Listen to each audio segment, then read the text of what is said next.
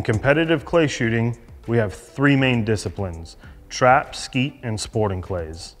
In trap, you have a house directly in front of you with all the birds going away or quartering.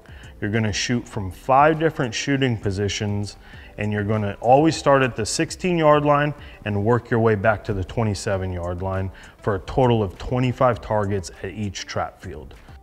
In skeet, you're going to shoot a high house on your left and a low house on your right. You're always gonna go in an arc, and you're gonna shoot 8 different shooting stations on the skeet field for a total of 25 targets at each field. Now in sporting clays, we have either 12 to 16 stations, and you're going to shoot 3 to 5 pairs at each shooting station, and you're gonna have a different presentation at each shooting station.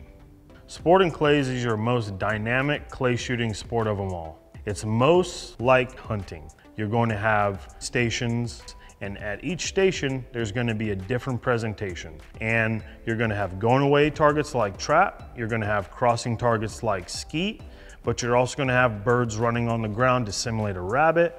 You're gonna have birds coming at you, birds coming over your head. And so you have to be a really good shooter to master sporting clays.